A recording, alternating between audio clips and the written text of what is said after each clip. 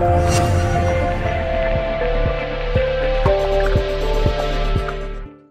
this is Ruputani from Fonearena.com, and this is a video review of the LG Optimus G Pro. The spiritual successor to the Optimus G, and more importantly, a culmination of design cues taken from its siblings and top-of-the-line specifications, the Optimus G Pro packs a punch. So let's check out the device in depth.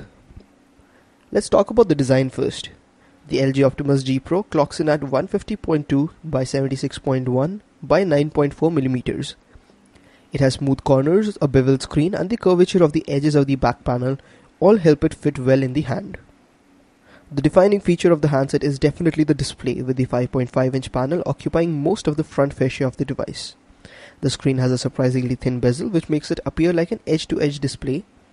Below the screen are two capacitive buttons, which are flanking a hardware key located in the center. The hardware key works as a home key, while the buttons on the right and the left correspond to menu and back respectively. Above the screen is the 2.1 megapixel front-facing camera and the earpiece as expected. A proximity sensor can also be seen up top. The upper edge of the phone houses a 3.5mm audio jack and a rather inconspicuous IR blaster. The micro USB port lies at the bottom of the phone, and over on the right you have the power key, whereas the left side of the handset houses both the volume rocker as well as the quick button that can be configured as a shortcut to any app that you might want. By default, it launches the Quick Memo application. The back of the phone is made of plastic and it doesn't feel very premium. LG has given the rear panel a very interesting finish that sparkles when light strikes it at certain angles.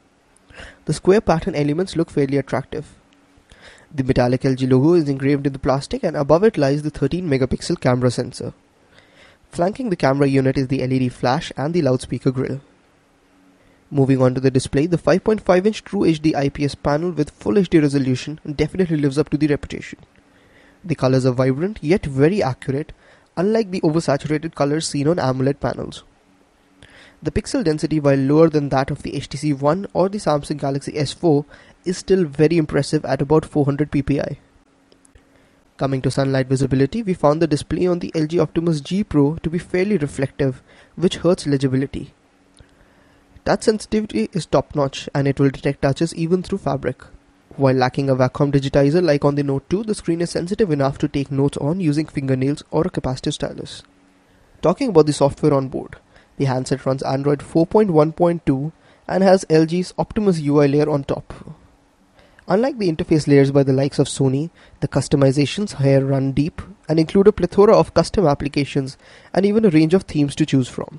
Right off the bat, you'll notice a very cool magnifying glass effect while unlocking the screen, and it shows the home screen contents below it. The lock screen itself displays a large clock with the current date. It is possible to customize the style of clock that you want on the lock screen. A row of 5 customizable quick shortcut icons can also be seen at the bottom. Tapping the hardware button below the display pops up a miniature version of the quick remote application, allowing you to use the IR blaster without having to access the specific application. The home screen is a fairly standard affair and has a row of persistent application icons at the bottom that remain constant across the home screen panels. It is possible to delete or edit all of these except the launcher icon that can only be rearranged. Up to 7 icons can be placed here. The app drawer, on the other hand, is a grid of 5x6 icons. The notification panel on the LG Optimus G Pro appears very busy because of the range of toggles on offer. Additionally, a row of Q-Slide applications line up under the quick access toggles. If that wasn't sufficient, it is also possible to have a mini IR remote show up in the panel. As expected, the music player controls do show up here dynamically as soon as you start playing a track.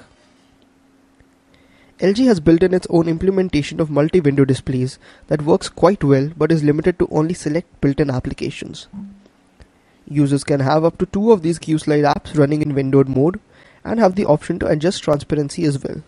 Customization options run deep in the interface layer, and it is possible to manipulate almost every element of the interface to your liking.